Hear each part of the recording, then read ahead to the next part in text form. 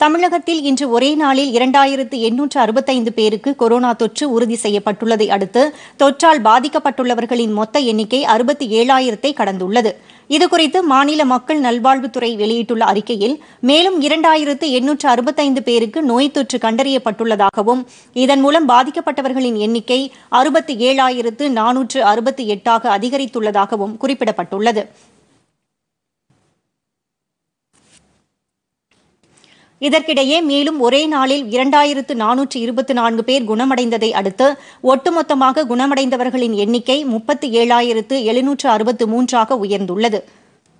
மேலும் 33 பேர் உயிரிழந்த நிலையில் உயிரிழந்தவர்களின் எண்ணிக்கை 866ஆக அதிகரித்துள்ளது.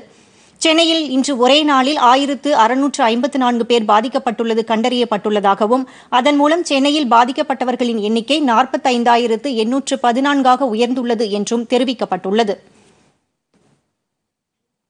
பொதிகை செய்திகளை யூடியூபில் தமிழ் நியூஸ் தூர்தர்ஷன் என்ற சேனலிலும், முகநூலில் டிடி பொதிகை நியூஸ் என்ற பக்கத்திலும், ட்விட்டரில் டிடி நியூஸ் சென்னை என்ற பக்கத்திலும், இன்ஸ்டாகிராமில் டிடி பொதிகை நியூஸ் என்ற பக்கத்திலும் காணலாம்.